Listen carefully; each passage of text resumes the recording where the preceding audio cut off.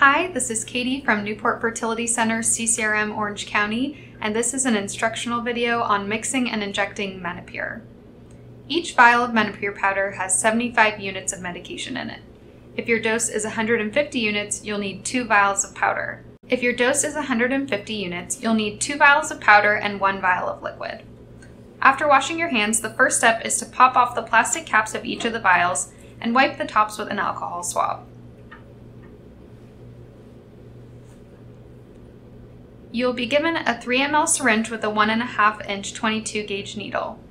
You can exchange this for a Q cap for mixing.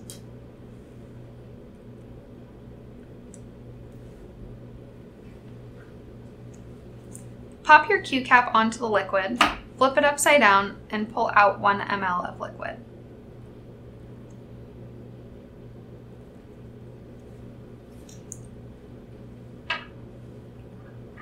Pop the 1 ml of liquid onto the first powder and slowly inject. You can gently roll the medication in between your hands until everything has totally dissolved in the liquid. Once all of the medication has totally dissolved, flip it upside down and pull everything out. You'll then have 75 units of medication. If your dose is 150 units, you'll want to concentrate this into a second vial of powder.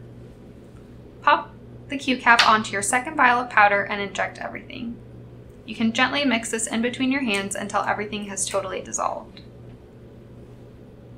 Once all of your medication has totally dissolved in the liquid, flip it upside down and pull everything out.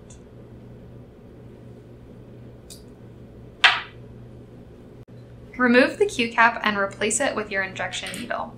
This is a 1/2 inch 27 gauge needle. With your syringe facing upward, gently tap to expel any air bubbles. Push up on the plunger until you get a little bubble of liquid at the top of your needle. That's how you know you don't have any more air in your syringe. This will be a subcutaneous injection in the abdomen. Wipe the skin with alcohol, pinch and squeeze, and then inject at a 45 to 90 degree angle until the hub of the needle. You can inject the entire contents of the syringe. Hold pressure for about 60 seconds after injection to reduce the risk of bruising.